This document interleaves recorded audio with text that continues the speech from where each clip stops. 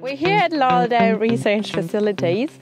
We have several sheds here built and refurbished for the purpose of research in free-range poultry. At the moment, we're looking into research on insects as a feed source to chickens. What insects have in common, no matter what type of insects you're using, is they're all really high in protein and they all have a really high fat content. And this is what we really like to have to our chickens, because they need a good energy source with a really good protein profile. Traditionally, this is soybean products. Soybeans are mostly imported.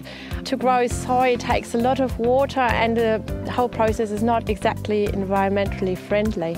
We were looking for alternatives, and using insects has a lot of advantages. They can be reared locally, so that would be a really good option to have a sustainable product with very low water consumption to use, very high efficiency, feed conversion ratio, which allows us to produce our chicken eggs and chicken meat in a very sustainable way.